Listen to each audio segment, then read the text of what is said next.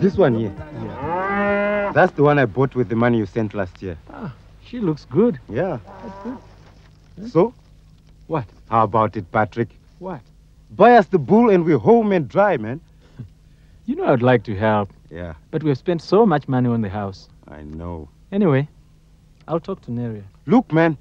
She's your wife. Our wife. Yes. This paddock here helped pay for her.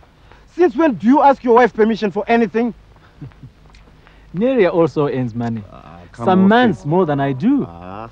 There's a new world out there, and you refuse to see it. Look, all I know is the home suffers. Your home suffers. What do you mean? Didn't you see Neria this morning? What? Sleeping. Sleeping while mother was busy sweeping the yard. Is this the new world you talk about? No, she wouldn't do that. I'm telling you, it's true.